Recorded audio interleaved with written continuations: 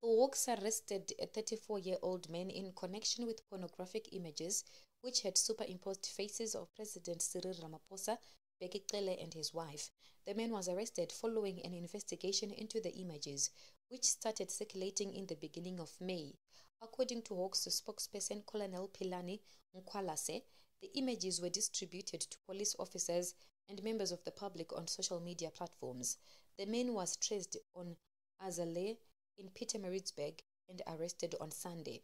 He is expected to appear in the Pretoria Magistrate Court on Monday for allegedly contravening the Cybercrime Act 19 of 2020.